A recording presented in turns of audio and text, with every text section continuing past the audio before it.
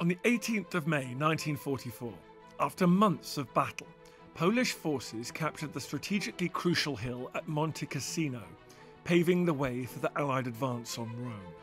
This force, the Second Polish Corps, was formed from the so-called Anders army, named after its talismanic leader, General Władysław Anders.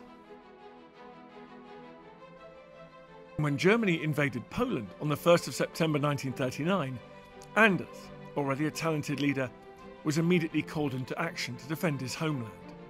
But after 4 weeks of hard combat, he, like thousands of other Polish fighters, was captured by Soviet forces and deported east, where he was held in the infamous Lubyanka prison in Moscow.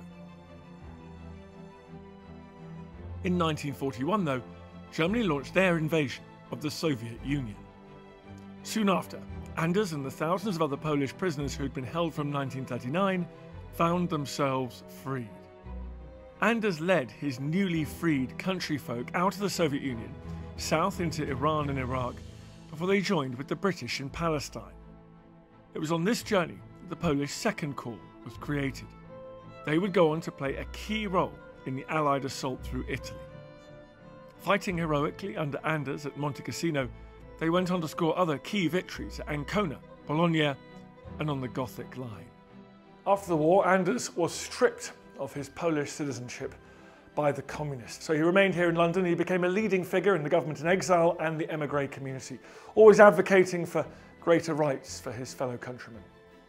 Anders died in 1970, and in accordance with his wishes, he was buried alongside his men in the military cemetery at Monte Cassino, the site of his most famous victory.